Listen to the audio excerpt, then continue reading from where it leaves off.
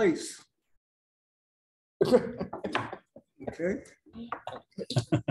Has also changed a great deal during that time.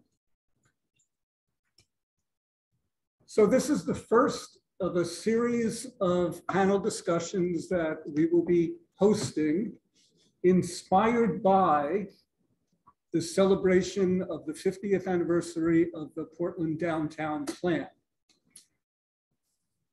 Within that plan, PSU is designated an urban university. Shorthand for urban university, a university that is in and of its place. The university and others in its place share a fate. We are in it together.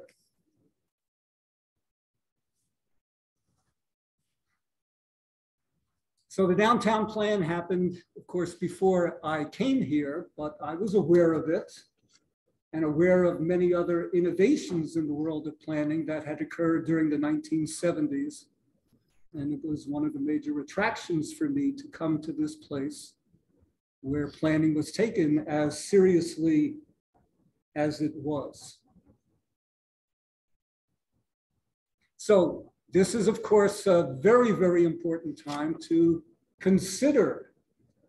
We are considering the future of our university and the future of our place.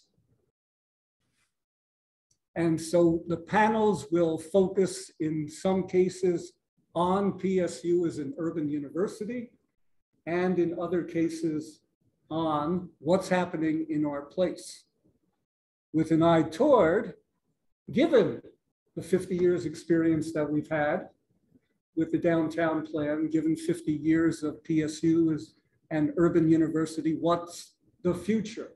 What ought the future to be like?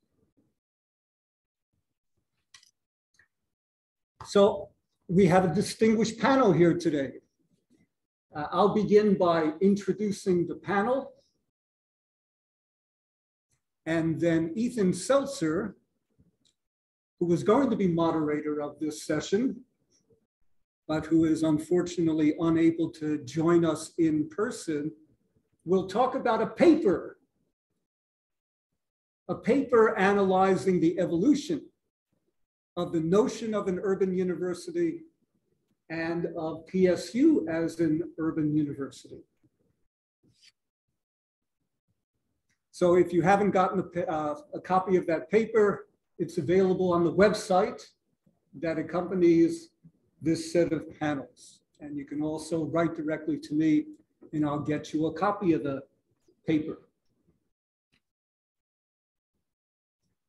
Before we start the panel, I'm welcoming you also to this space. This is the first event that we are having in our remodeled Dirce Moroni Toulan library. It's a work in progress. We still have some finishing to do. We still need to get things on the wall and into cabinets. So that'll be ongoing. The remodeling of the library was made possible in large part by a generous gift from Toulan family members. And what will happen after we are done with this set of panels is that the library will be available to students as workspace, and we also hope to host additional events in this place. So first, a set of thank yous about the library to Sarah Violante in the Dean's office, who has overseen the transformation of this space, a tremendous piece of work. And also, in addition to Sarah Violante, the other staff members in the Dean's office, Kaya Mendoza, Erin Sutherland, and Jonathan Wolf, who are responsible for enabling us to put on this event, both in person and virtually. So again, I'll introduce panels. Ethan will speak. Panel members will make presentations. Then panel members will discuss things among themselves. And when they've had enough of that, we'll open up both the floor and to those zooming in, the opportunity to ask questions and make comments. For those who are Zooming, let us know that you want to ask a question, and then you will be able to unmute yourself so you can talk to all of us. Okay, distinguished panel members. First, Judith Rameli. Now, most of you, I'm sure, know Judith as a member of our Board of Trustees and as former president of Portland State during the 1990s. And Judith was playing the leadership role in the evolution of PSU as an urban university, much of which we treasure about Portland State today initially manifests during her term in office. Let knowledge serve the city. A motto that was crafted when Judith was in the role, and I think continues to define Portland State as an urban university. We construe the city broadly. We live in an urban world. But as a result of the innovations that were put in place when Judith was president, PSU emerged on both a national and an international stage as an exemplar of what an urban university ought to be like. So it's a great pleasure to have Judith on our panel today to talk about that, to reflect on the paper that was written by Urban Studies doctoral student Kimberly Nightingale and Professor Emeritus of Urban Studies and Planning, Ethan Seltzer. Lisa Bates, Professor of Urban Studies and Planning and of Black Studies. She is also the Portland Professor of Innovative Housing Policy. Lisa is doing very, very substantial things both on and off campus that relate directly to knowledge serving and co-creating knowledge.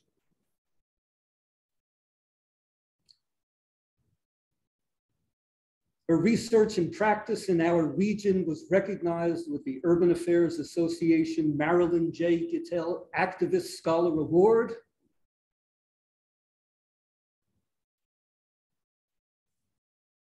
And she's doing a great deal in the arts sector as well. Professor Richard Klukas, Professor of Political Science and Executive Director of the Western Political Science Association, the nation's second largest regional political association, political science association, excuse me. He's written extensively about state and local politics, especially about Oregon. Also coordinates the political science department's internship program, which places students in city, county, nonprofit, and other offices. He's long been a catalyst for collaborative work on governance in Oregon. Most recently has turned his attention to the arts organizations, and their roles in our community. Okay, Ethan Seltzer is going to start with a few words about Ethan.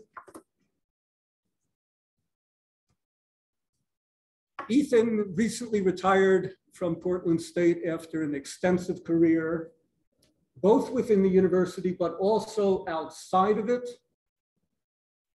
working in several local and regional organizations, City of Portland, Metro, as an advocate in the environmental sector, and as a faculty member in Urban Studies and Planning and founding director of the Institute for Portland Metropolitan Studies, one of the leading examples of PSU's emergence as an urban university.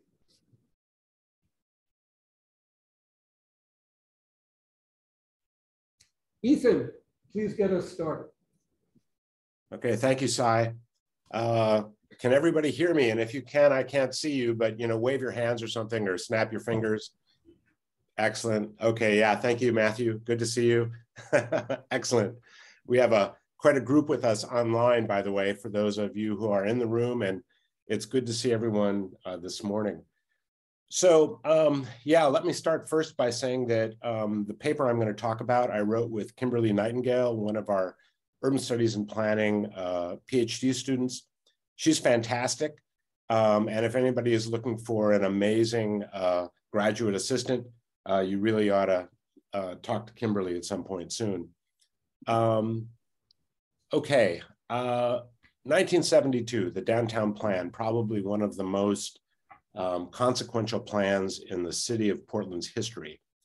As the 50th anniversary was kind of coming into view, Cy and I were talking about, well, what could we do to celebrate the 50th anniversary of that plan?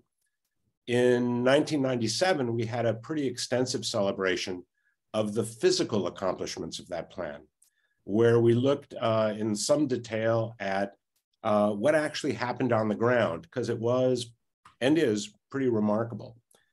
So we didn't need to do that again. The question became, well, what should we, what could we do this time?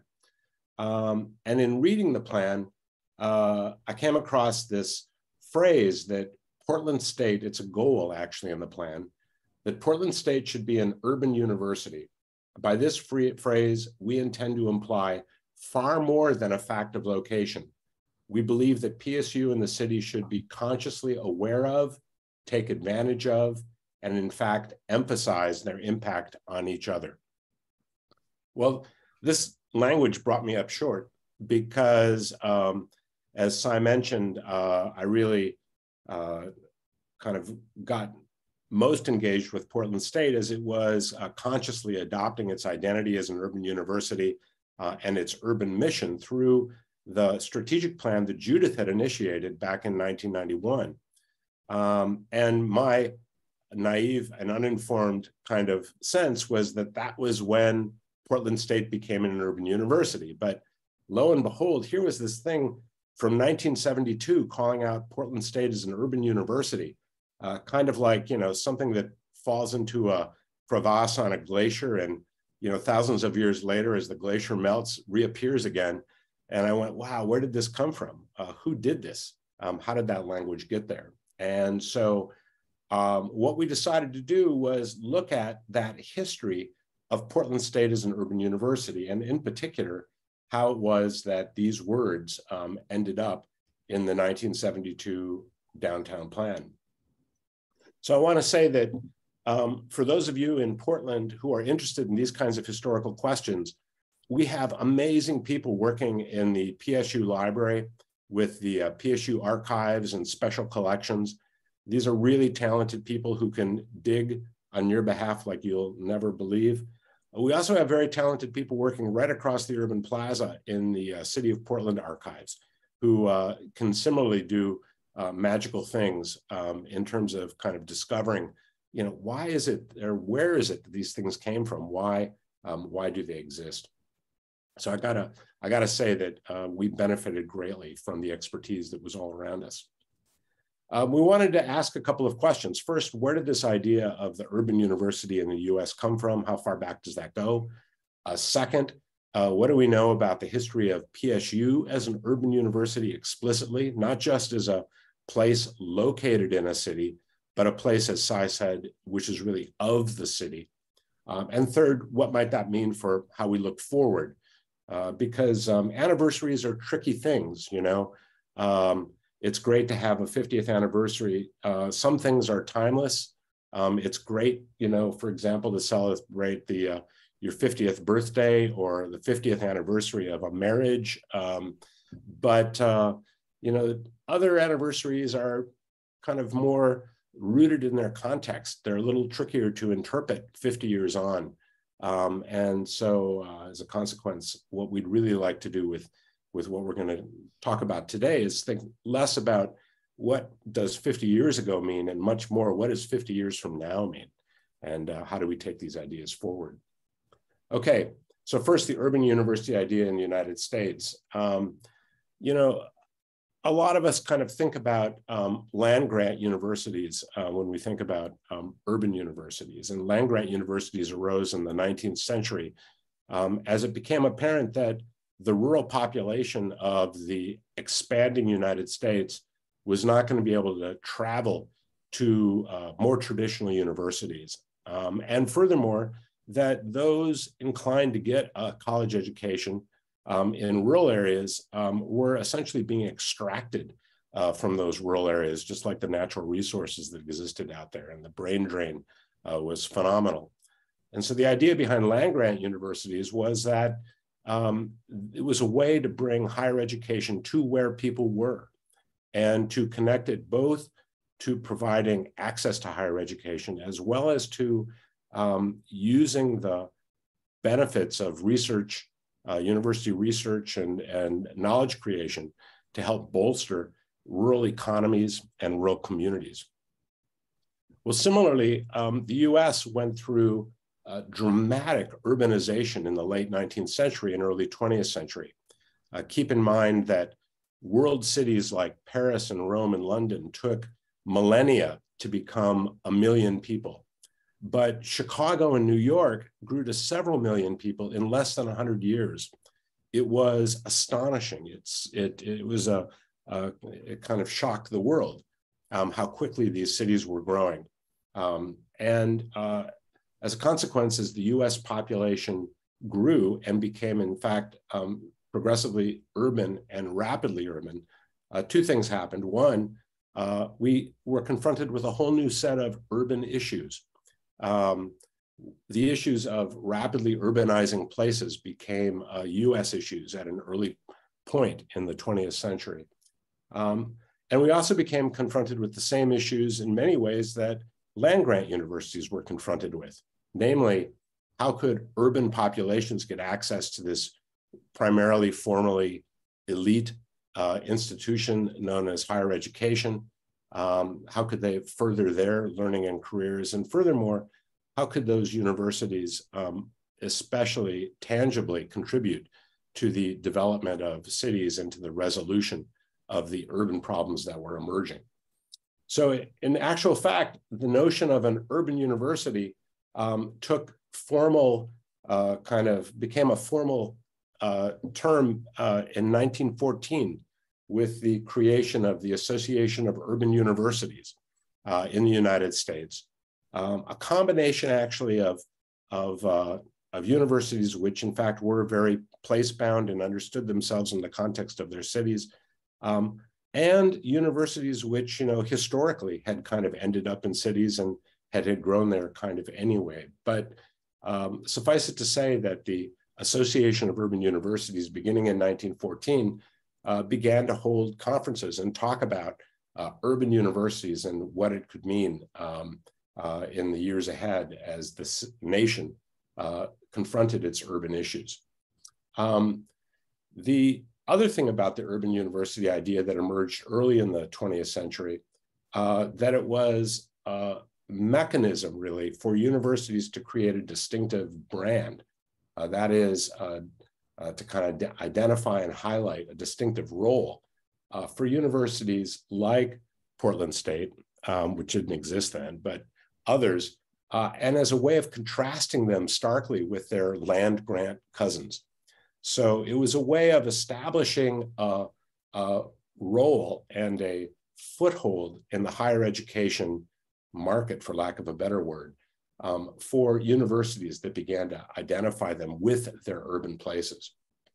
Of course, what we had in the first part of the 20th century was kind of a period of rapid growth followed by the Great Depression, followed by World War II, meaning that for the first half of the 20th century, we saw the emergence of the urban university idea, and then we saw the kind of essentially stalling of urbanization as events overtook cities in the nation for a period of several decades. But after World War II and into the 1950s, the urbanization occurred at an even more rapid clip. accompanied by rapid white flight and suburbanization, all of which began to create a whole new set of issues that became referred to as the urban crisis, where it wasn't just a question of how to make urban areas work better. It was, what was the future for cities themselves? Would the city have a future in a rapidly suburbanizing United States? What was that kind of going to look like? And so several discussions began to take place. One, of course, was the ongoing urban university discussion. The other was the emergence of an idea in the late 50s and 60s of what were called urban grant universities. And the idea with the urban grant university was that, like land grants, the urban grant university would be funded to provide access for the urban population to higher education and to connect the products of research within universities to solving the present and emerging urban issues confronting cities throughout the United States. Land grant universities, of course, were funded by the provision of large amounts of land. That was not in the cards for urban grant universities in the latter half of the 20th century. And the expectation was that the federal government would actually make direct cash grants to create urban grant universities across the country. Federal legislation to create urban grant universities actually was passed in 1979 and again in 1987, but no funds were ever actually allocated to create the urban grants. And as a consequence, that idea faded pretty quickly. Today, what we know of as an urban university can be defined according to about 5 key factors. First, located in a city or metropolitan region, both physically, but also in the minds of its students, staff, and faculty. These are places, as Sy mentioned, of their place. It's kind of an interesting thing for a university to be connected explicitly to the place that it's in. Second, that they're committed to providing urban residents with access to higher education. Higher education in places where people live, work, socialize, have family and friends. Not everybody can kind of travel off to a 4-year institution in a pastoral setting. It's a wonderful thing if you can pull it off, but it's just simply not the cards for too many households. Third, that the urban university is aware of the conflicting aims of, on one hand, a research university, and on the other, an urban university, meaning that urban universities, to succeed, have to have explicit awards and incentives throughout its operation and promotion and tenure guidelines and kind of from A to Z within the university to ensure that the urban university mission is enmeshed in everything the university is engaged in. Fourth, that the curriculum itself demonstrates a high degree of interdisciplinarity. What do we mean by this? Well, what we mean is that only in the university are urban problems described in terms of disciplines. What does a political scientist think? What does an economist think? What does a geographer think? What does a physicist think? Because the way that most of us experience cities and the way that most problems emerge in cities, they emerge not defined by disciplines, but actually as a kind of an integral thing, as something with a kind of a holism of its own, best addressed through not separating the disciplines from each other, but by bringing the disciplines together. And then fifth, that an urban university is fundamentally organized around integrating urban community needs and aspirations into teaching, research, and service activities. And wherever possible, carrying out those activities through partnerships that cross boundaries, both between the university and the community, but within the community itself. Our community is essentially populated by institutions whose boundaries were established at one point and which now we live with.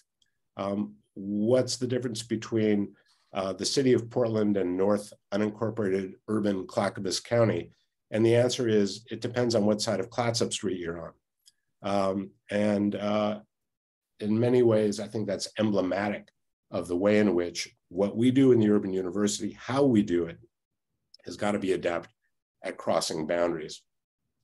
Now, the emergence of PSU, let's move on to kind of how PSU became an urban university, was framed by this thinking. You know, Portland State was started as the Portland Extension Center in 1946 by the Chancellor's office in the state of Oregon. The Chancellor used to be a very powerful office which essentially oversaw higher education in the state of Oregon.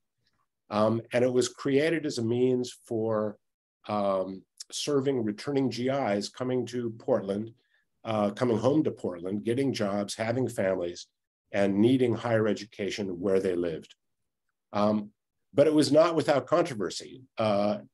University of Oregon and at the time Oregon State College were both very wary of the creation of an institution of higher education in Portland because they viewed it as a competitor for both attention and resources that they viewed as necessary to their own existence. But by asserting that its primary function was serving people who were place-bound and serving the community that it was in, the Extension Center was essentially given the room to begin to grow. It attracted some remarkable people who provided tremendous leadership so that by 1955, the case was persuasively made to the legislature that Portland Extension Center should become Portland State College and continue with its work as the urban university for the state of Oregon, and in particular for the Portland metropolitan region. Now, this was not an easy thing to do. This was a closely fought political battle, and it continued on afterwards. The Chancellor's office ensured that Portland State Portland State College at that point had very little control over its curriculum and its degrees, that they were all couched in terms of how they did or did not conflict with offerings at Oregon State College and at the University of Oregon. But at the same time, there was a growing relationship between Portland State and its community, and I think it's exemplified in 1962 by a letter from then Mayor Terry Schrunk to the Chancellor of Higher Education in Oregon, asking that the Chancellor and the State Board of Education create a planning program at Portland State College.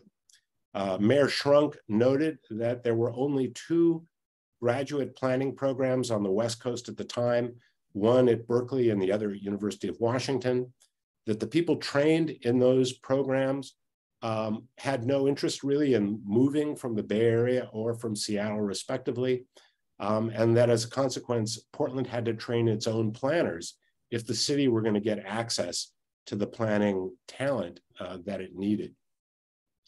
And so Mayor Schrunk asked that the Chancellor immediately move forward to create a planning program at Portland State College.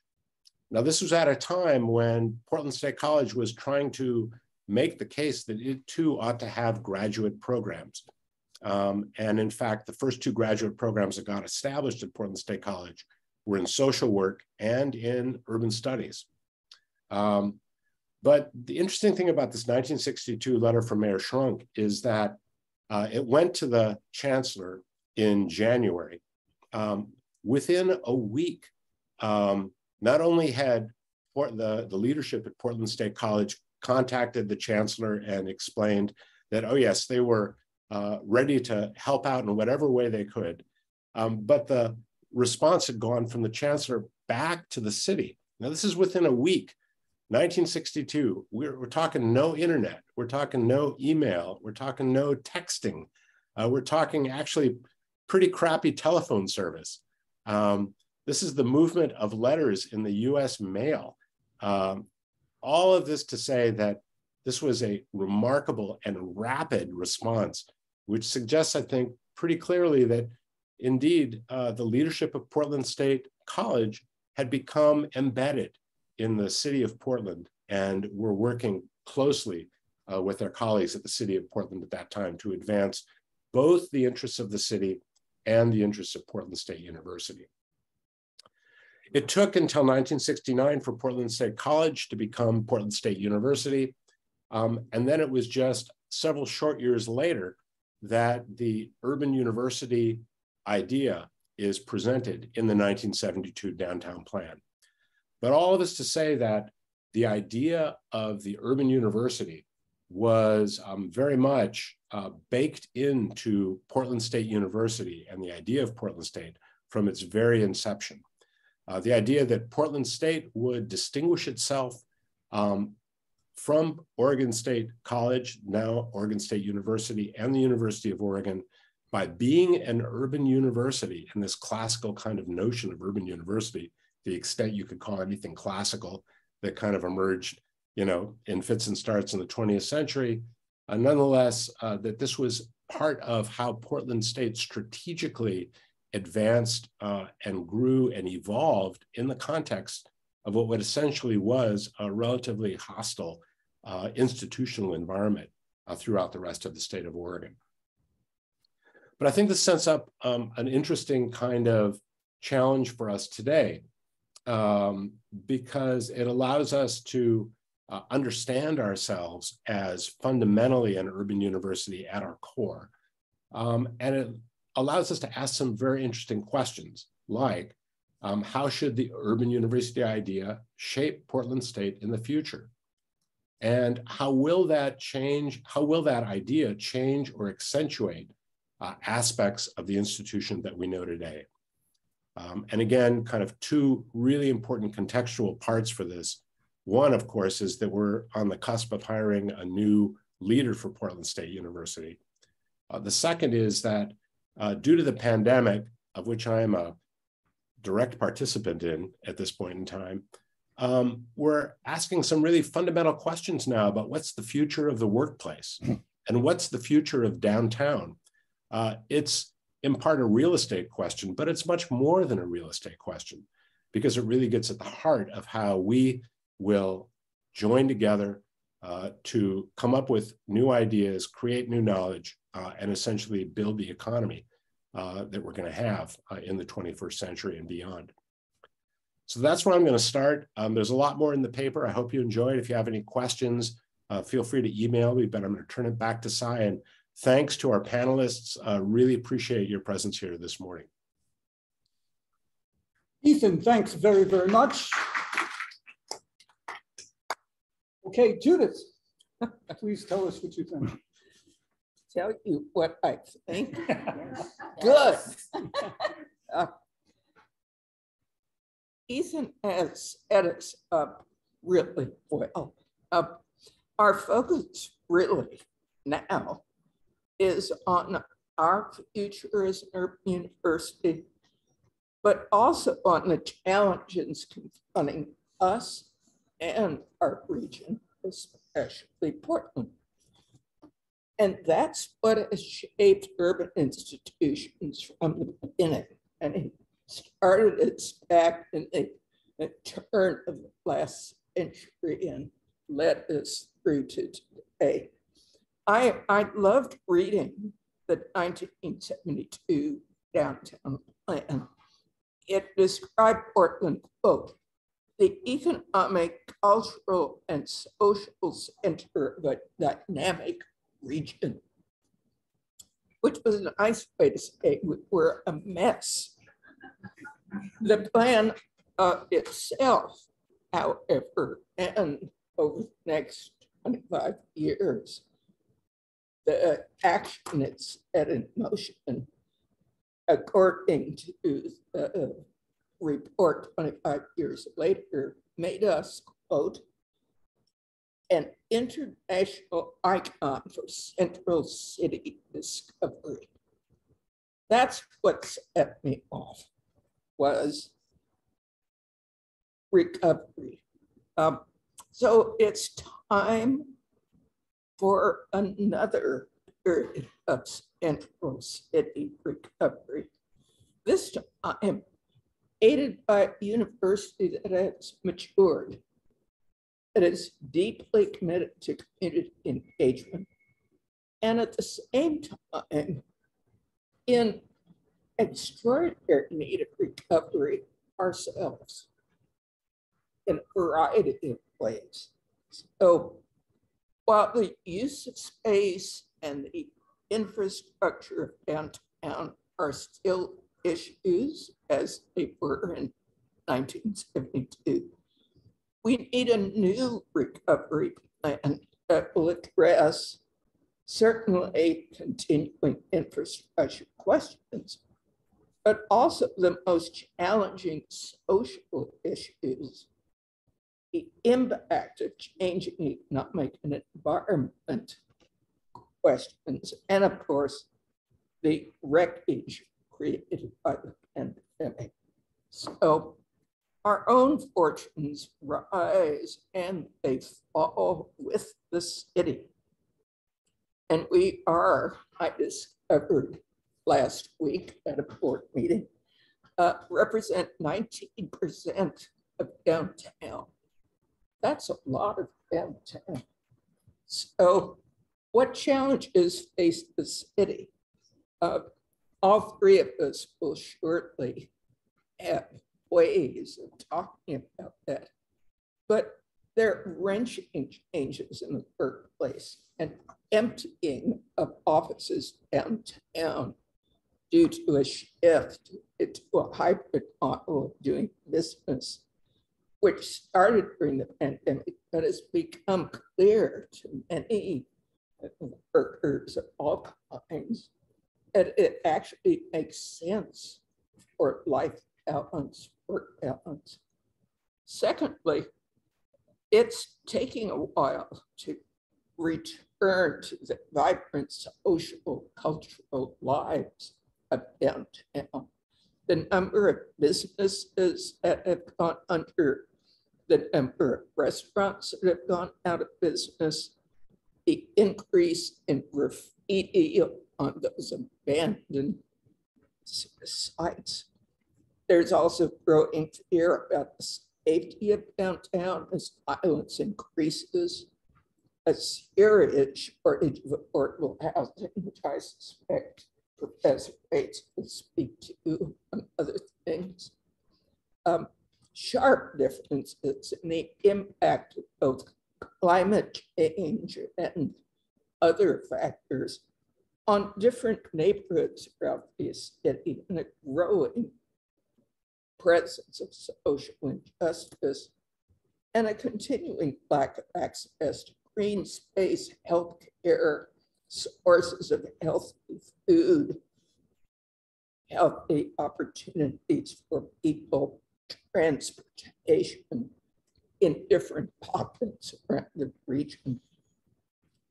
We also have a growing diversity in our population, which we have not yet figured out how to see as an incredible resource and asset. We see it as a problem to solve. I don't mean we at Portland State, but people in the region. How does that connect to challenges at Portland State? Well, as I said, we rise and fall with Portland. The composition of our own student body beautifully reflects that of the region.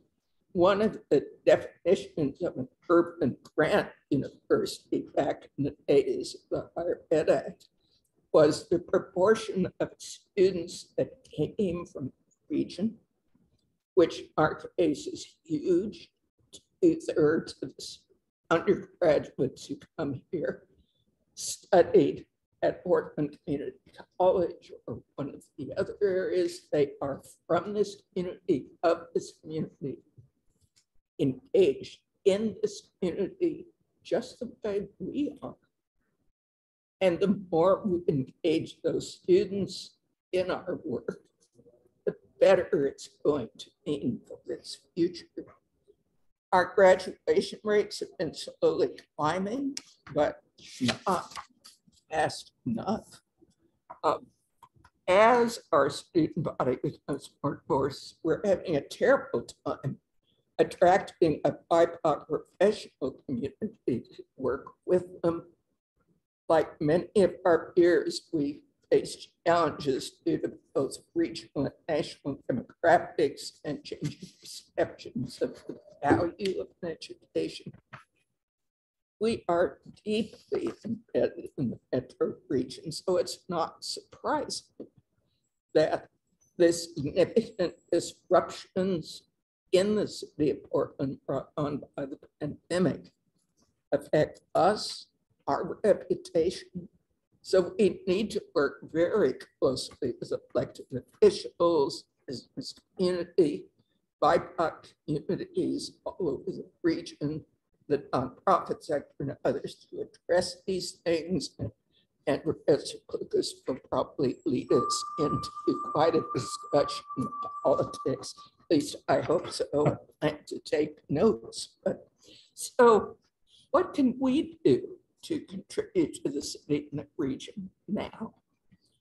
Unlike 1972, we are so much a part of the region, and our problems are both intertwined with those of our neighbors and at the same time informed by and influenced by them.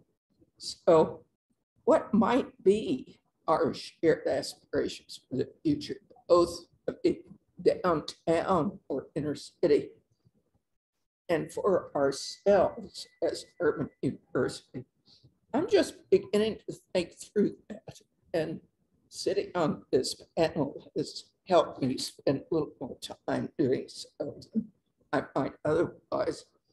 What roles can we play in helping aspirations of a healthy downtown come into being? We've heard some of that from Ethan, and I'll repeat it because it's still true. The educational experiences we offer to people, in our case, of all ages, at all stages of life, with very different life experiences that they bring to their education. And the programs that provide those experiences, we're constantly adapting our curriculum, thinking differently about the student experience. Second, our capacity to respond to the changing needs and interests of our students, the people who live and work in our region and are already our community partners, even though they're students here. So the relationship is very different from a traditional university. Third, we are truly community engaged, but how can we adapt our approaches both to community-based learning and curriculum, our approach to scholarship and research, and to community engagement itself, as well as how work is done in collaboration with members of the community. Our approach to community engagement has been changing dramatically over the past decade. And I'm not sure how many of us realize how much it is changing and what that could mean. And finally, the themes within our scholarship, our ability to study complex, what I like to call wicked problems, and to work with others to answer critical questions about the challenges and opportunities we face. I was pleased to hear Ethan talk about the difference between a discipline and multi-discipline, because the approach we increasingly need to take does not define the world through a particular disciplinary lens.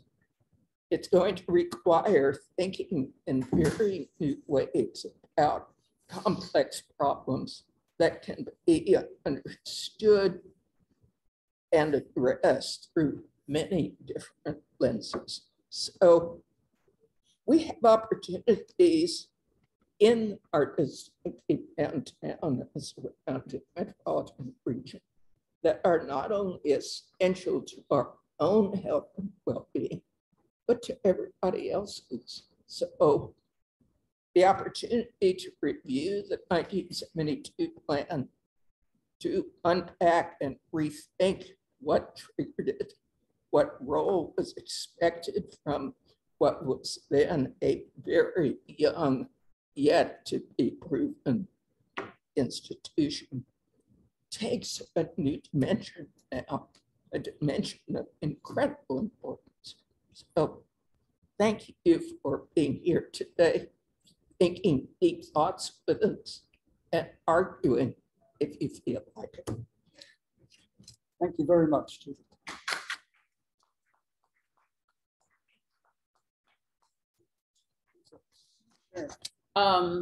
Thanks for inviting me to join this panel. So I came to the Toulan School in 2009, so definitely in the more mature phase of Portland State as an urban university, and I felt really happy to come here to a university that is, seen kind of as a member of the community, as a part of the community, or even kind of like part of the family, in the way that your family member can be like kind of problematic sometimes, but is also beloved, and you have your ups and downs in the relationship, but the presence is always there. And I think much like in a family, sometimes our stories about ourselves are a little glossed over or exaggerated, but because we are always here and we are committed to being here, we always also have room to grow together, to repair and to evolve our relationships.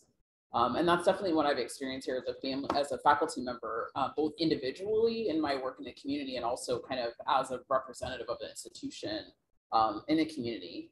And so thinking about kind of the evolution as we go forward is where I took my starting point in thinking about what I would bring today. What do we look like into the future as PSU, as a place, as a university in a place, of a place, with a place.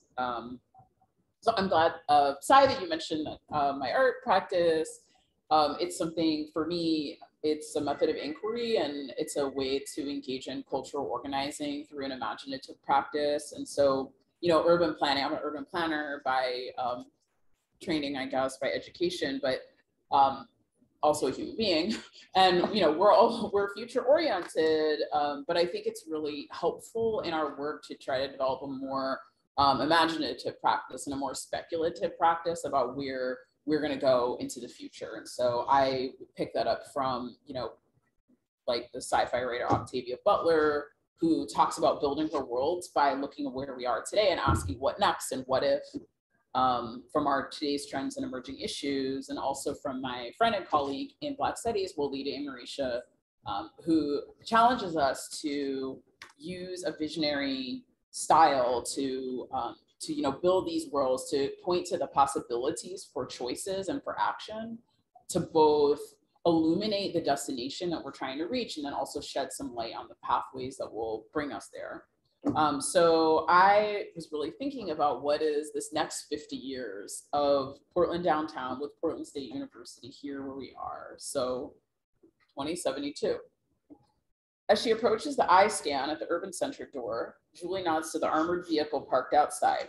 Its presence makes her feel safe, even though she can't see inside its mirrored tint windows. I guess it might even be empty, she muses, but it's quickly snapped into attention by the late, late, late flashing light as the door unlocks. If you do not pay your balance in 1 week, access will be denied, a loud voice announces as her photo and tuition due are flashed on a big screen. So embarrassing. Julie could have stayed home for class anyway, but after fighting with her parents about going to Portland State and coming to downtown, she felt like she needed to keep making the point.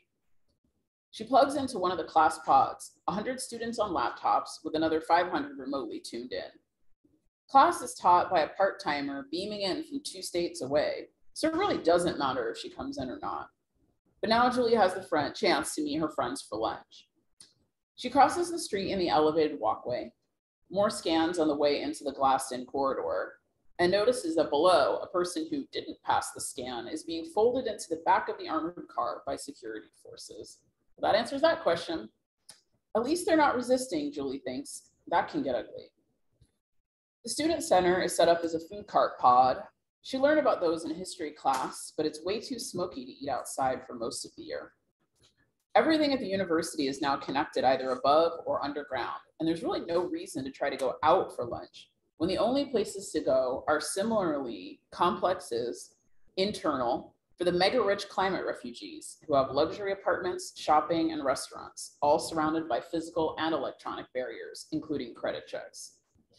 As she passes another flashing screen with her late tuition balance, she sighs, maybe mom and dad are right. Maybe I should transfer out to the sneaker campus in the burbs. She's heard they have a program to work off tuition debt by committing to doing remote factory inspection for 7 years after graduation. I've had my urban experience now, so maybe it's time to call it, she sighs. Or 2072. Or Toulan leaves baby Sari at the child care center on the ground floor of her dorm on the way to study group. This year, they're working together to learn more about drought-resistant plant cultivation.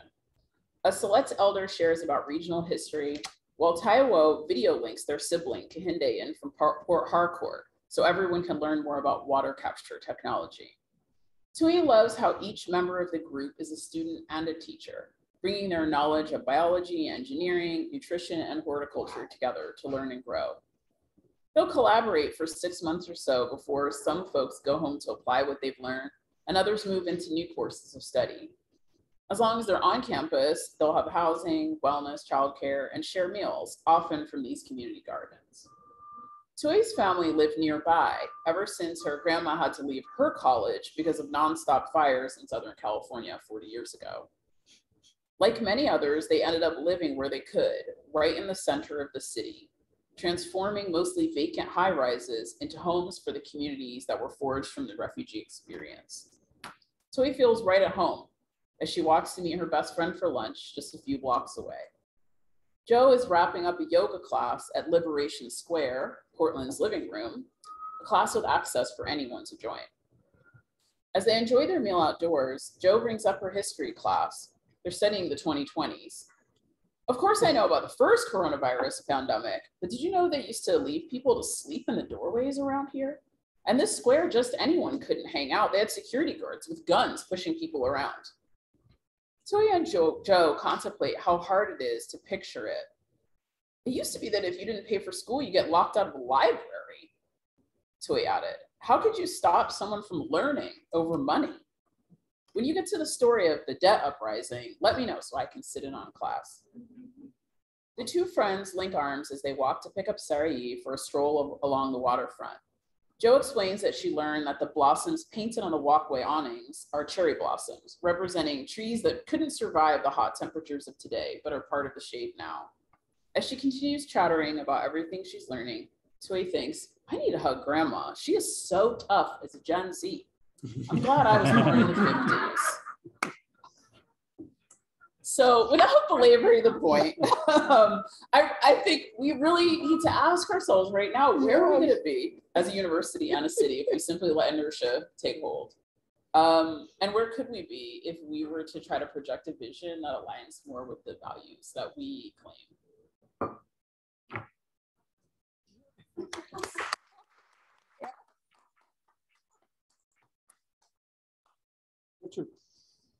I want to thank Sai and Ethan for inviting me to participate. I like being involved in the community, especially through students.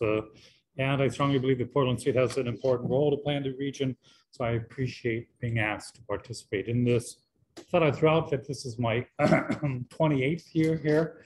And so I have a few more years before I catch up with Sai, but I've been around for a little bit. We've been asked to reflect on Kimberly and Ethan's paper and on PSU's role in the region in the future. I talked less about my vision and issues and more about how to get to that future. And perhaps Judith is right, there's a political side to my presentation. While this panel is meant, at least in part, to think about Coupa and how it can be engaged in the city going forward, the question about PSU's urban mission is bigger than the college. And the comments I make are meant to be much broader. What does it mean to be an urban human university? Kimberly and Ethan provide a nice answer to that question. In the first part of their paper, they trace the development of urban universities, as Ethan talked about, from the early part of the 20th century up to the present. At the end of this history, they identify 5 conditions that they say are associated with urban universities. Three of them, I think, are particularly important for us to reflect upon. In brief, being an urban university means, one, to be committed to providing urban residents with access to higher education. Two, to structure university practices so that they support an urban mission. And by this, they mean such things as hiring criteria, job incentives, and planning decisions. And three, to integrate urban community needs and aspirations into teaching, service, and research. The second half of the paper then provides a history of the development of Portland State's urban mission. This part of the paper does a good job in showing how Portland State has had a long commitment to being an urban university from its beginning up to the present. Kimberly and Ethan paint a positive picture of the ties between Portland State and the community over time. One of the high points of that relationship was the recognition in the 1972 downtown plan of Portland State's importance for the urban region. Another high point was the creation of the 1991 PSU strategic plan, championed by Judith Rumeli, which strongly asserted the university's urban mission and led to our model, as I noted, as let knowledge serve the city. A third high point came over the past 20 years or so, in which, to quote the authors, PSU's engagement through teaching, research, and service blossomed. As Kimberly and Ethan write, PSU is strongly engaged in the urban area today in all three of those areas. Looking at where we are today, we can say that every department in Coupa is engaged in local community and in the local community and region, as are the institutes and centers. But so are the other colleges and schools, be it social work, business, education, engineering, or fine arts. One of the most involved is university studies, which offers some 220 capstones annually that send some 4,000 students into the community. We, as a university, are very engaged in the urban region. While the paper reveals a long positive relationship between the university and the urban region, it raises two particularly important challenges to this relationship. One of those challenges it acknowledges is a tension within the university between our urban mission and traditional university norms regarding research, publication, promotion, and other matters.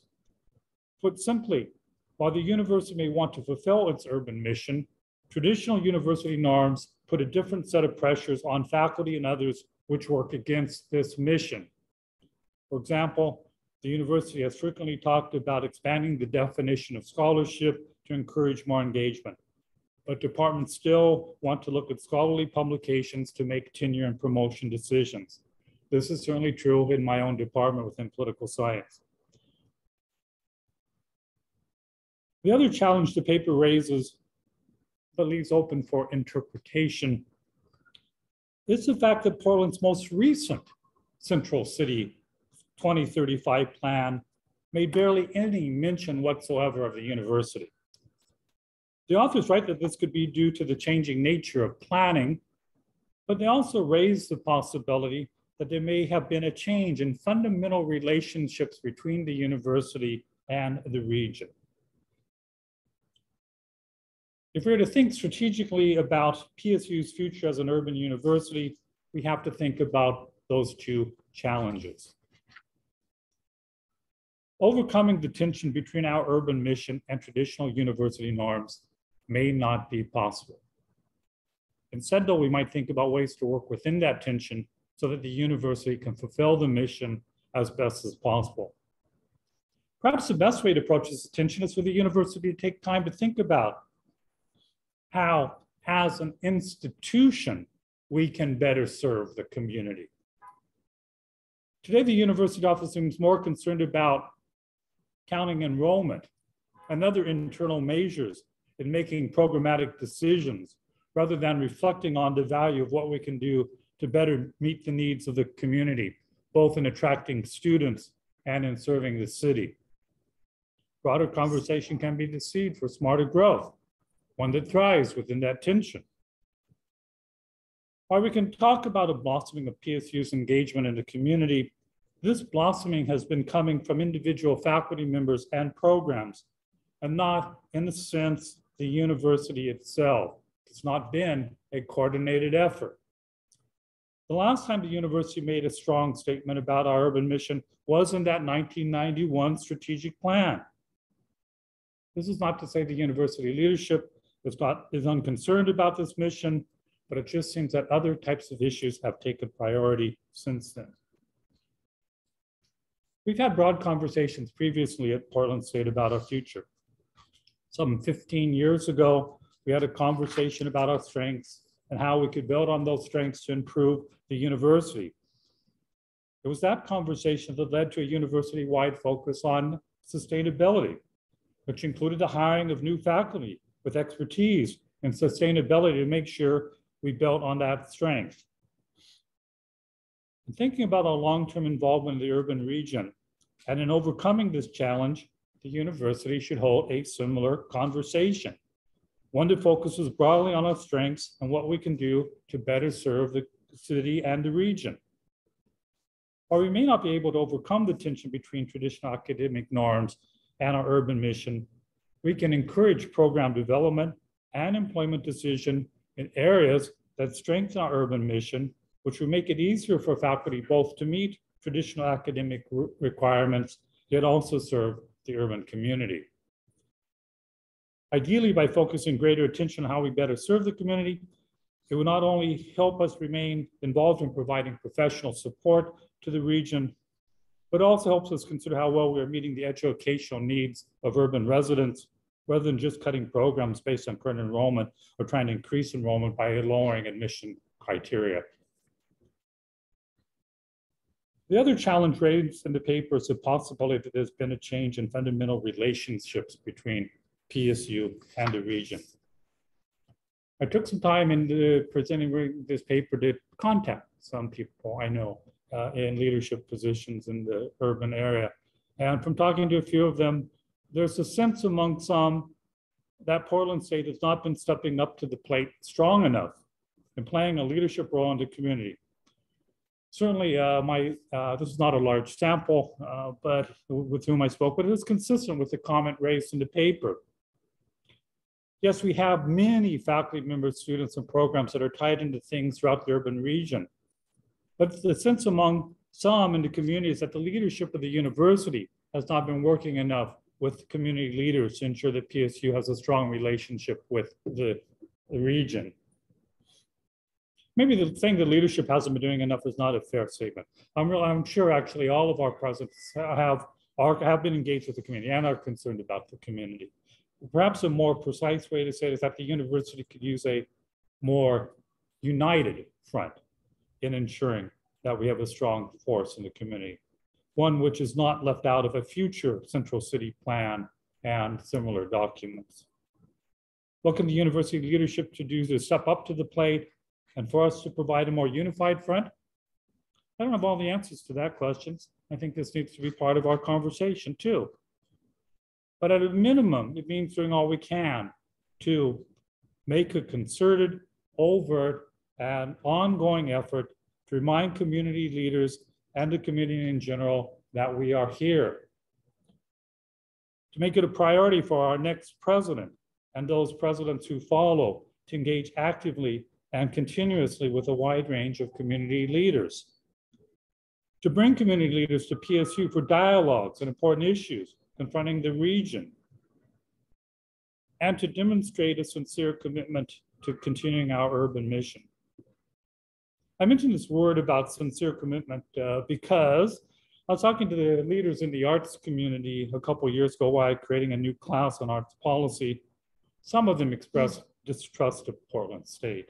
That dates back to the disbanding of the university's dance department some 20 years ago. Let knowledge serve the city needs to be more than a nice slogan. It needs to be a sincere, unified, leadership-led commitment. What this means is that as PSU is going to play an effective role in addressing the challenges that face the city and region over the next 50 years, it needs to think first about itself, take coordinated steps to strengthen our resources in those areas, and then make a more prominent leadership-led effort to engage the community. I might add, I think this series of panels put on by Coupa is a good starting point for this conversation. So it's one of these types of conversations that I think needs to go way beyond Coupa and engage the entire university community. Thank you. Thank you very much.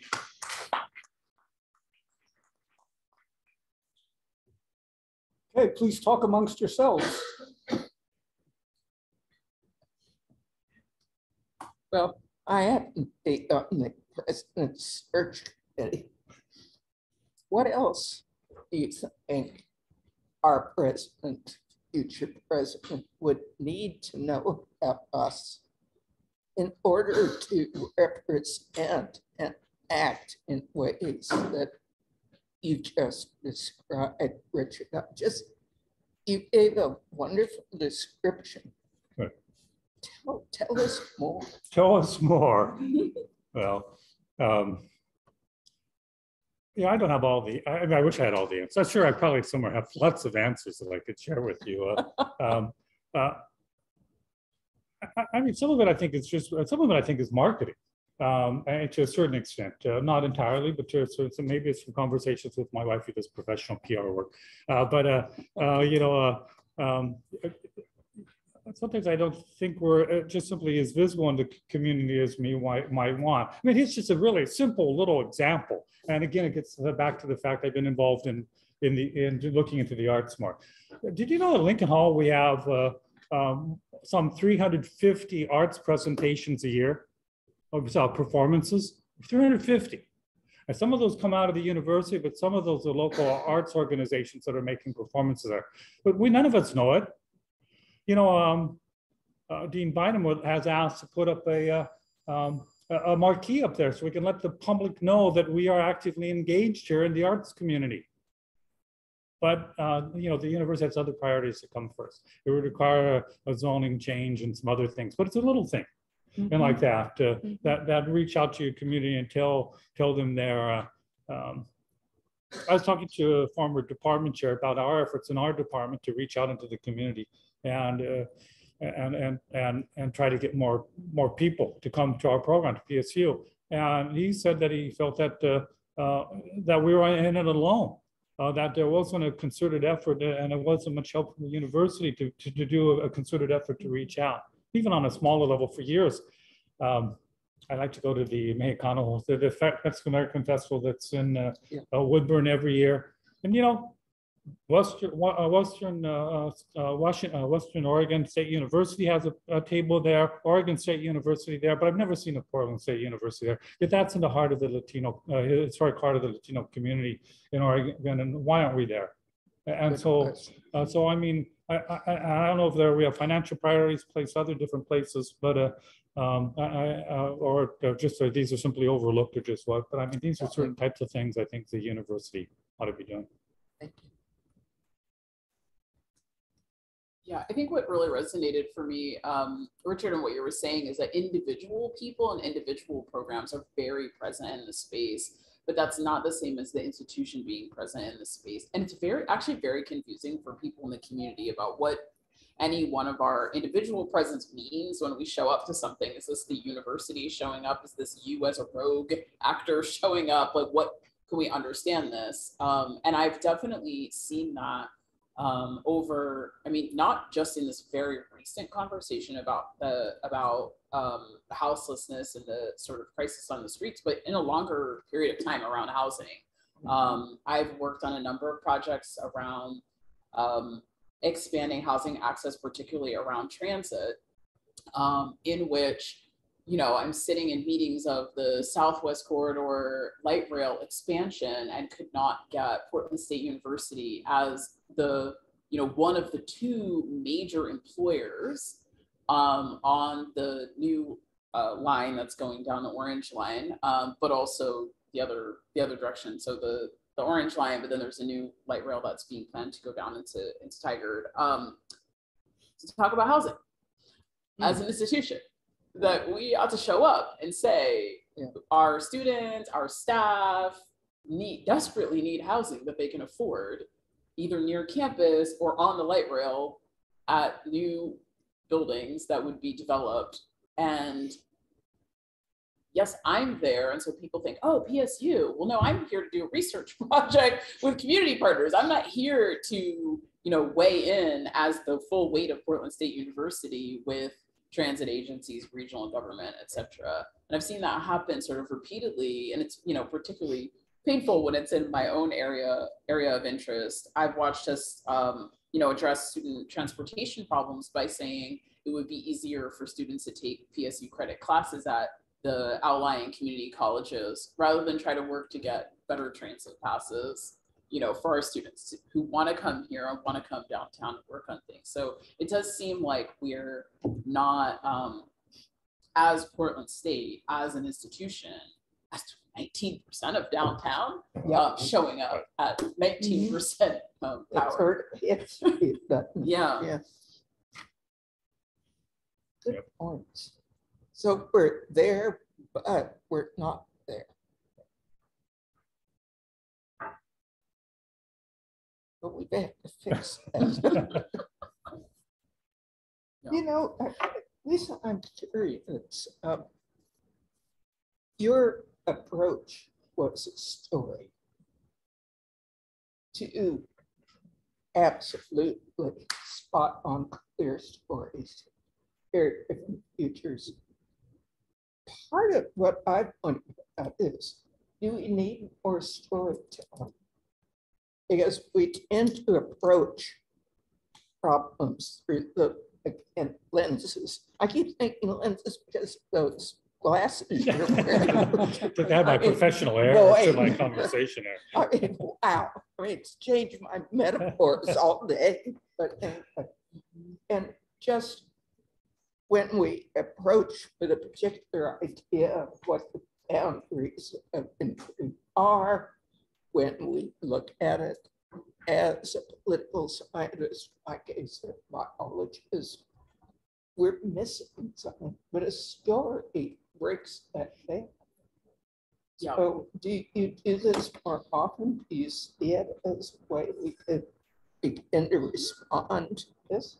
Yeah, I mean, I very much do. I think that I make a distinction between the kind of visionary world building practice that really asks questions about where we are and where we want to go, versus the kinds of, like, I think PSU does do storytelling in the sense of marketing and PR. If you go to the big fundraising dinners or graduation, there's some really wonderful stories of students' lives. I mean, they're very moving. I don't want to take away from them. They're really wonderful. You know, I would sit in my house when we had no commencement for 2 years, like crying, because I loved commencement so much. And I watched all the little videos that they made about all the students, you know, triumphing. Genuinely, I'm a real like mush for commencement.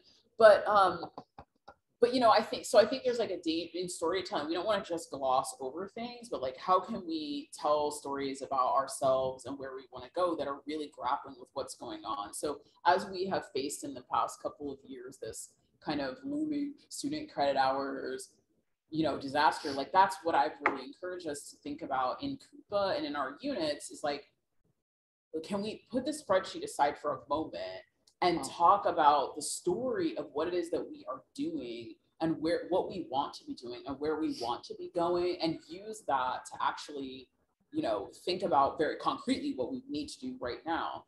And I think what becomes really apparent in that is how far away our aspirations and our values are. The things that we do in our spare time with like our duct tape and our paper clips that really feed our souls, that really do have high impact for community, that really energize our students, are actually really not seen or felt or measured in the ways that the university can recognize and account for.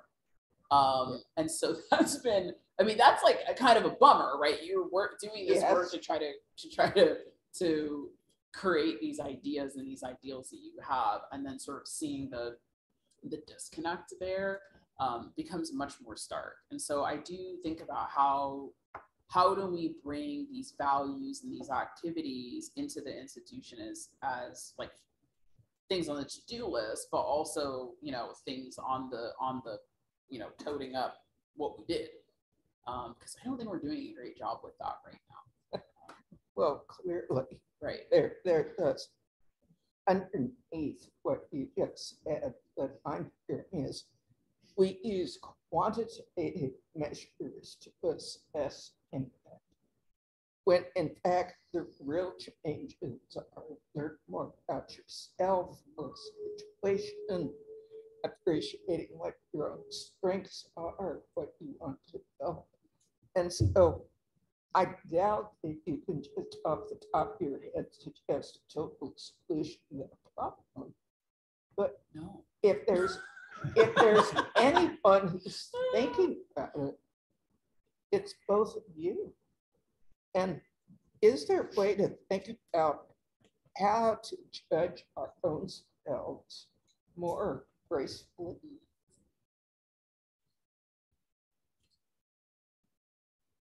I mean, I have, Besides, right. I mean, I have some very like spreadsheety ideas. Oh dear. I'll say that I'm not going to say That's this, not what I actually genuinely really believe that these are, like, we can get in a virtuous cycle here. I think that the more things that we do and say and recognize about our real deep commitments to place and to people in this place, and the real work that we do and the impact that we have, that it will, if we're able to communicate it, if we're able to have the table at the festival and talk to prospective students about it, that we will also generate more people coming. Like, I would love to have more student credit hours in my class, because I think everything I say is like real smart and important, and that they want to know it and that they should know it, of course, right?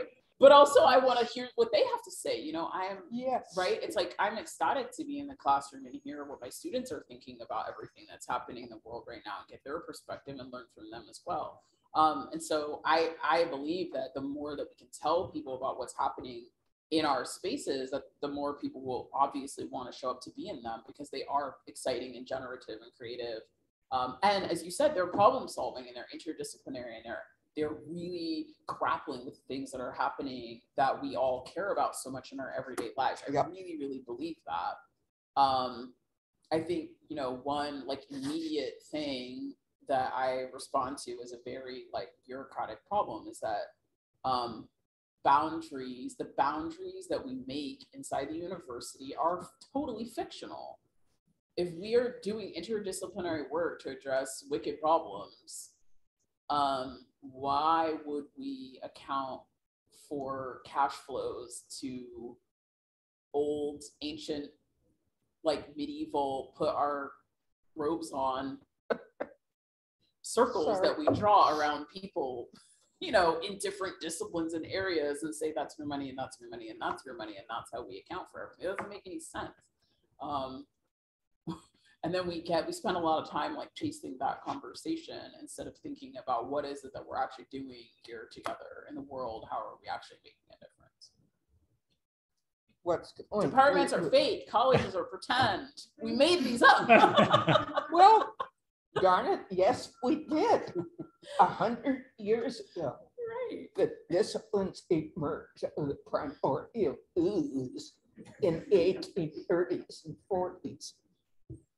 Right. Knowing our history as an entity can be quite helpful. But I'm listening to you and I'm thinking, you've just captured the core problem, which is how we look at the world. And so as long as we have disciplines, as long as we have colleges, as long as we have hierarchies, all of which play an important role in keeping our stuff in order, but don't do what you're describing, which is with heart and soul, connect. What do you think? I think storytelling is great, actually, for a variety of assorted reasons. We often think of elected officials as just wanting to be given the data, and they really often don't care about the data. They want to be told stories. They want to know how a particular public policy affects people directly, their constituents and others. So maybe hand them a sheet that has some data on it, but the rest of the time they want to hear about people. I also do think we all have great stories, and I like to share stories of where our students are at, and I sometimes wonder how well those stories reach out into our community. A number of years ago, the university had all these posters around campus of faculty members and what they're doing and their specialties and expertise. And I thought, why aren't these about students? It'd be nice to have these things out in the community that say, our students are here and this is their story. Have them in posters in social science and humanities classrooms in the high schools that's saying, here's where you can be someday, if you continue on through higher education, and get our stories out. Into the community, so they know we're here, and also that there's a promising future for them. And I think it not only then connects with people, but again also with elected officials. It also affects how we think about ourselves. Yes. If we do that. Right. Shall we open it up? Yep. So please, colleagues here in the room, colleagues zooming in, questions, comments? Yes, please, identify yourself, please. Hi, my name is Neil. I think listening to all of this, to me, I keep questioning that even further. And how do we boundaries we draw? How do we incorporate education in general through the university system into that? It's so separate in general from, if you look at any list of government structures, you have the local governments and you have special districts, and they're always be separate, which doesn't talk about education or mention schools at all. Well, minor in the higher ed. So how can we kind of even greater leadership from government?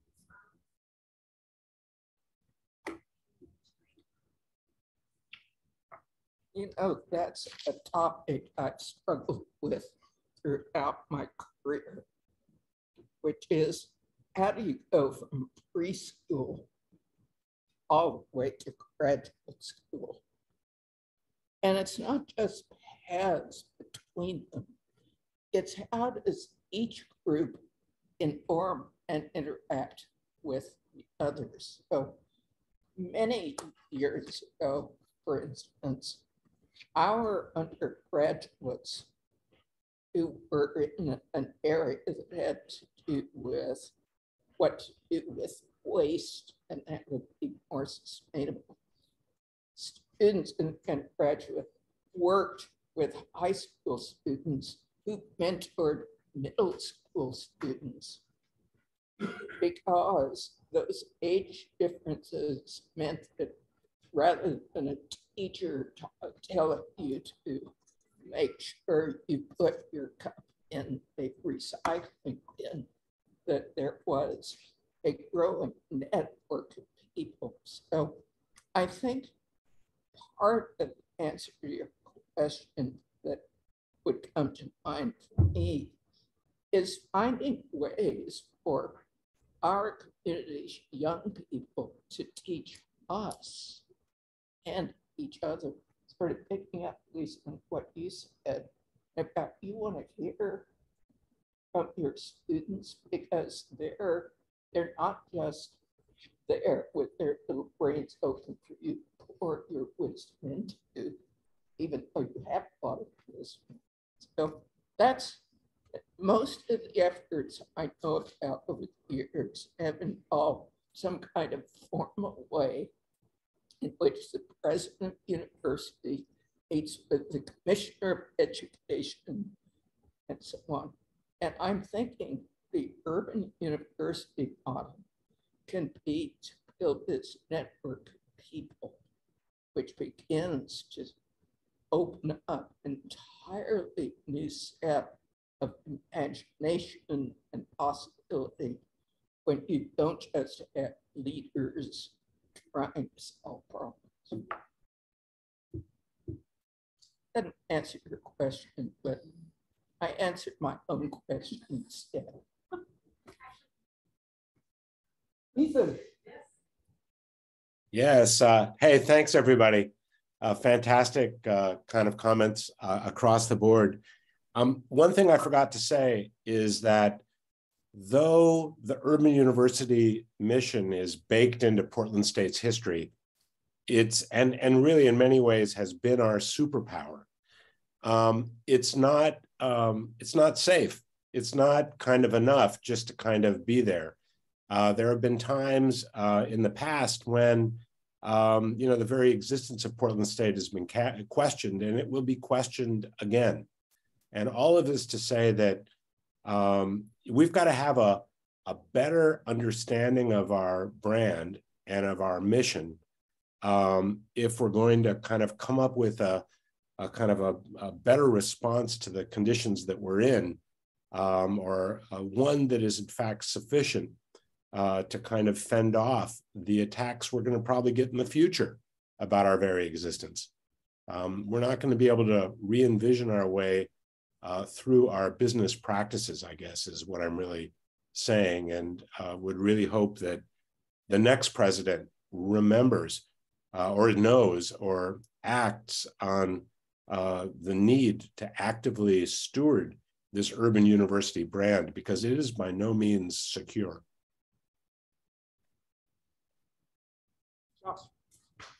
Josh Easton. I just want to say, first of all, thank you so much to all of our panelists, Professor Seltzer, Ms. Nightingale. I thoroughly enjoyed reading your paper. I've been at PSU almost 10 years now, and I'm ashamed to say how little of it I knew, even down to the history of some of our buildings. So thank you. I also want to say thank you to the panelists. I've been to many panels. It's a rare thing, unfortunately, to be so simultaneously challenged and inspired in thinking about PSU forward. And certainly it's an even rarer thing for me to become choked up emotionally as I did when listening to Professor Bates's stories, especially thinking about the future that my own daughters will have as they grow.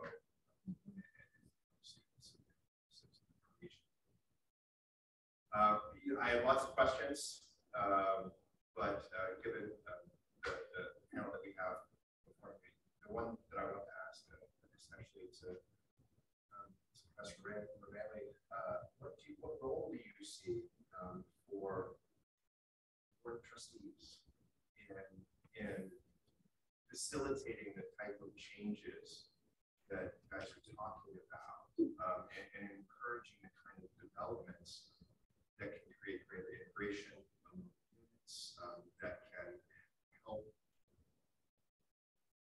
help us to revise our thinking around the metrics that we use to measure success, and just all of the things.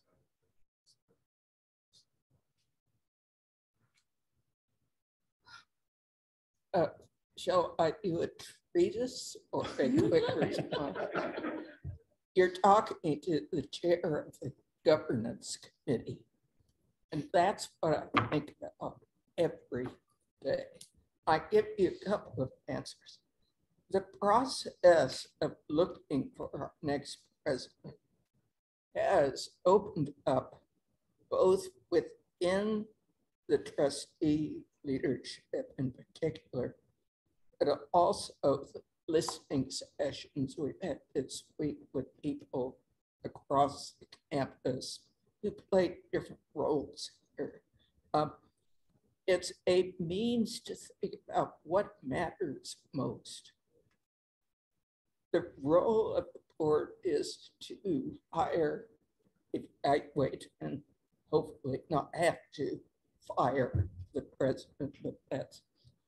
And the actual creation of community is a shared responsibility of everyone, partly because of the newness of the board. We were only established in 2014, partly due to the incredible destruction of the pandemic over 3 years. And I think about it. I'm sitting here with people and I'm not wearing a mask. I'm scared, but I'm doing it anyway, because we're still in that stage. As a result, the board doesn't appear to be part of the community. In fact, most people simply look at it as something up in the sky with a dark lightning, not a silver one that's probably doing things that will disturb your peace. But what we're doing is we're opening that up through just the conversations about what we're looking for.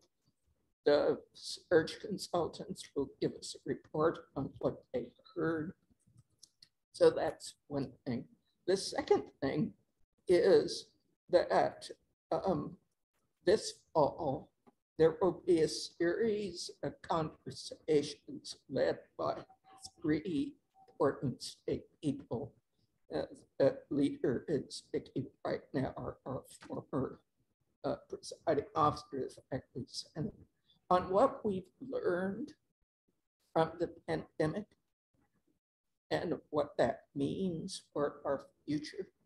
And that group, I didn't bring the name, but it's sort of Our People, Our Place, that kind of title, have invited all the trustees to consider attending one of those sessions. Now, if that happens, not only could the trustee talk about what led them to want to be on the board, what inspires them about Portland State, what they've learned in their own sphere from the pandemic. How many of us will participate, I don't know.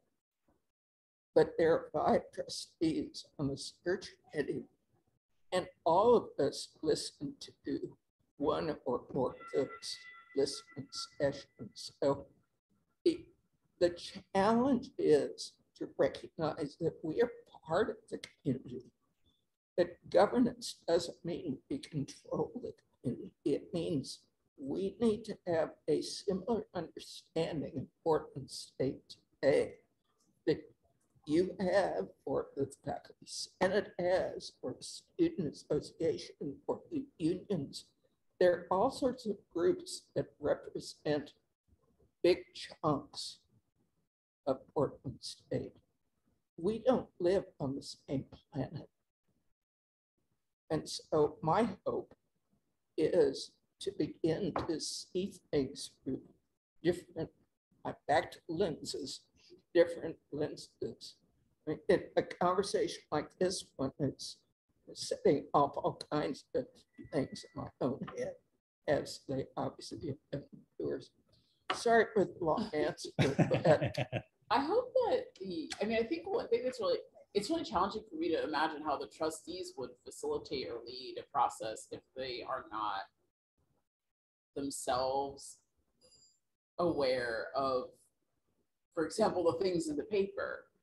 I hope you send the trustees your paper. Good point. I don't know. We don't have very good ways to communicate the board of trustees. We'll fix directly. It's actually quite challenging to communicate to the board of trustees. But I hope that they would, read this paper and learn all these things. That there would be an extensive and robust onboarding process of understanding, the values and the identities of Portland State for people coming onto the board of trustees. I'll say my exclusive encounters with trustees was around the murder of Jason Washington by campus police. Oh, that was not good. And it was talking to a group of people who appeared to be not fully aware of what they were doing. That being a trustee of the university is not like being on the board at the symphony or a nonprofit. Like, we work here, people live here, we have, we're learning and teaching here. It's more like being the city council of a small town, right? It's tens of thousands of people. And there seemed to be like a real disconnect even from that to start what is a university and what are we doing, let alone this much deeper connection and mission and history of the way that this university is embedded in and of this place and how we ought to be connected with this place. And so I feel like there actually needs to be some ground up, you know, teaching and educating and coming together for folks as they come on to that board. Well, you're going to an invitation to come with government. That's not an idle point. Part of what you're saying at the time, for instance, of Jason Washington, and the board didn't have any onboarding. We do now. And I will make sure that when we welcome our 5 new trustees properly, which we couldn't do ahead of our meetings this month because they were appointed just before the meetings. But I'll make sure that they have a copy of, or that they received a copy of Ethan's, or Ethan and Nightingale, paper. But the really important thing is developing this shared appreciation so that the actions in shared governance, the actions that the faculty take, the students take, the board takes, all are built on similar appreciation and understanding, because all of our board comes from Portland too. We're not one of those boards that flies people in from Washington, D.C. So I picked that because another board I was on did that. And that person always looked like a deer in the headlights. Where am I? But anyway, I appreciate your asking the question. I would welcome, as Lisa just gave, any thoughts you have need to be down on what you wish the board would learn. How would they acquire a deeper appreciation for deep culture of this place? It would be helpful.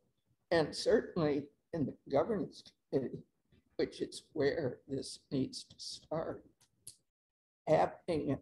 I've never thought of it just now. I mean, I've invited the presiding officer, the faculty senate, and the president of the Students Association to attend, but I hadn't thought through inviting others just to talk about a university as they experience it, which is why I'm walking away from this conversation with an aha.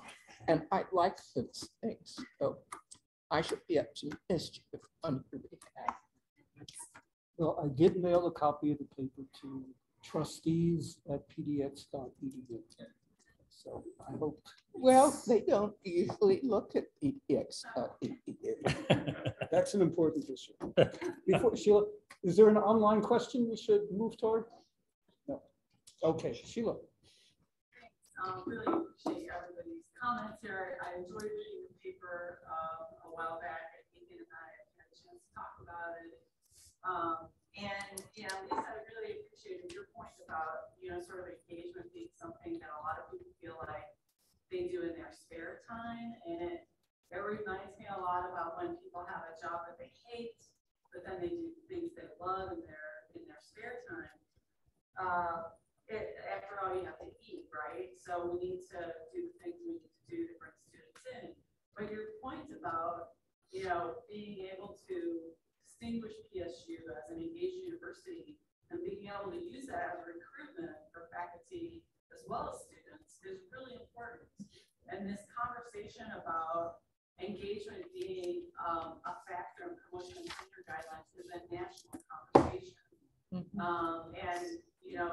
There's books being written about it right now, like Andrew Hoffman, who's the engaged scholar, and there's discussions about this happening everywhere.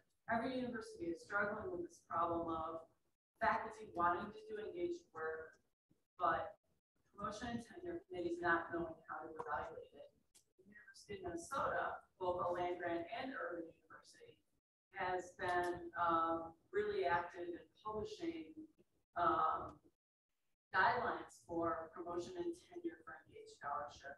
And there are more examples out there. And so I think Portland State actually has an opportunity to sort of being a leader and figuring this out and saying our identity is around how we engage with our community, and we expect our faculty to demonstrate that. And if you come here and do this work, you will be rewarded.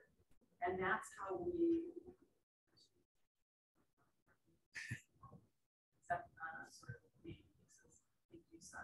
anyway, that's how Portland State establishes its identity and can eat and live off of that identity. And that's by, attracting students here and faculty here who want to do that.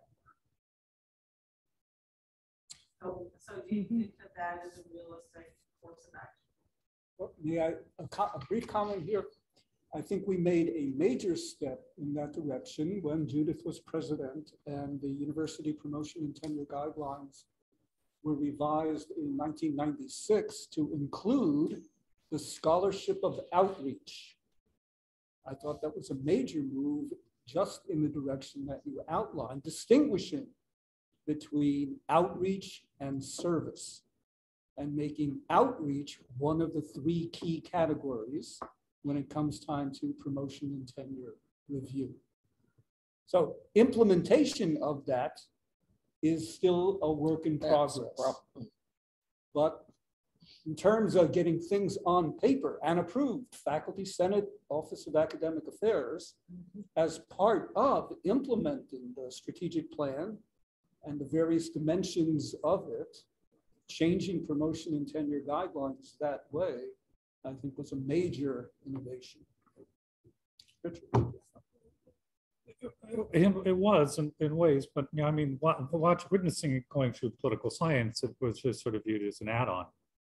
Just as Sheila mentioned, I actually think more for people who get promoted to full professor, it's taken more seriously, that there's a recognition that community engagement is one of the things you can do. But for getting tenured, it's good you do that, but we still want you to do, I've actually increased our publication requirements since then. So we have a higher publication requirement, and you might take that into consideration. So I think it's, and I think it was sort of viewed at the time by some, it's okay, well, we're at this on, but it's, we still want you to, do traditional scholarship. You sit down, we have to do reviews with external reviewers, and, they routinely come back and said, at our institution, this would not be enough.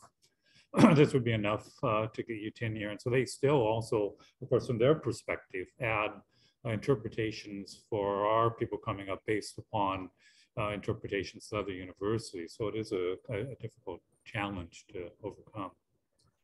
A lot of universities are providing their external reviewers that context of that this is something that we are trying to encourage in our faculty, and we're trying to reward. But that doesn't mean they listen to that. Yeah, I'm having like a terrible flashback to reading that exact line in my own reviews, external reviews, and I know that all those people were provided with our guidelines. I think that there is also a challenge so I came here in the main part really to leave a R1 environment in which engagement was an extra add-on, and please go back in your office and close the door. And I came to the interview and I got to have lunch with Cy Adler, and all that was nice, but I really read the P&T guidelines to determine whether or not I could take a job here and be happy, but they're very unevenly applied across the university in terms of how much they're valued.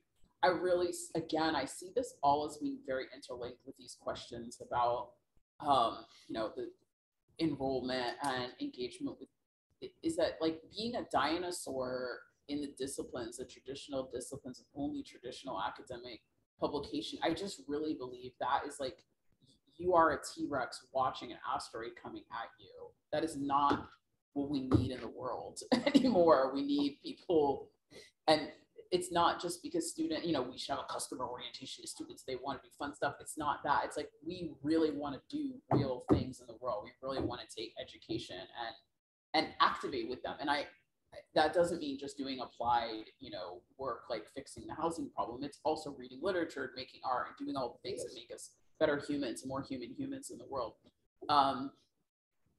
But I totally agree. I think that for PSU to be a model, one, to evenly apply this within our own university. So the units that are doing a great job of rewarding engagement and scholarship to help the units that are not doing a great job with that.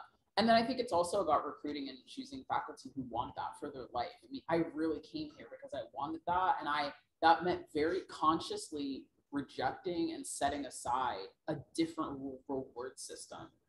And a reward system that is what I was trained and educated to react to. It was those gold stars. And I had to choose to reorient myself as an ego and in a career way toward a different set of rewards. And I think we have to be really clear about that if we want people to come and do that work, that whatever happened to you at your PhD program, this is we're looking for something different. I think we will attract amazing people who are looking for that and want to fully integrate that into themselves, so that it's not a job I hate, something I do on the side, but it's everything that I love and I'm passionate about, and that is my calling I get to do in all the aspects of my life. Then you have no work-life balance, but that's a totally different issue. May I add a little more to this too? So I run our internship program since I've been here, and I've been running internship programs since I was a grad student. And I really like it. I love having my students out in the community. And really, it always, for years, was just an add-on. It's just I happen to like doing it, and I do it. At some point, I did figure out a way when I was division chair to turn it into regular class. But then eventually, I found doing it as a capstone. At least that's a way in which I've been able to do what I want to do within the community, and yet in a sense, I then added into my course load. So there's at least some sort of bit of overlap there. Maybe that's one way to approach things too, is through classroom involvement, figuring out how we can engage that way too. So. We have something called CERA, C-E-R-A, Indian Age Research Academy, which I happily manage. We figured out some of this listening to people. And so this year's RFP focused on new ways to assess the impact of community engagement in its various forms. And we'll issue, just have issued another RFP for 2023 that repeats it, because it's going to take some time. But the value of that is, and they're picking up what you said earlier, is it will offer ways for faculty to show the impact of their work in hopefully to replace the usual criteria of which journals I appeared in, whose sites I work. So it's a slow process of change. It's going to take a while, but I think we'll keep at it for a couple more years, because if we have those measures, it will be good. My last point is I have a sense, talking to colleagues at other institutions, that a lot of the traditional research universities are attracting people to their doctoral programs like you, Lisa, want to apply what they know in a good way, in an engaged way. So that may help too, because a lot of the reason why we don't properly evaluate these activities is the senior people in our departments grew up in a different era. It looks, are we out of time? I had that feeling. 2 minutes. Okay, Oh, well, thank you very, very much to the panel. Ethan, thank you. Best wishes for your immediate complete recovery. Next one in the series will be a week from today, October 13, and it's going to be about community engaged research. And Judith Rameli will be the moderator of that panel. So thank you very, very much for coming, whether it's virtually or in person. And the whole idea is to keep this conversation going. There isn't anything, I think, more important, especially in the context of a search for a new president and other challenges, as we know, looming ahead, to think about and talk about these issues. Thank you all very much. thank you.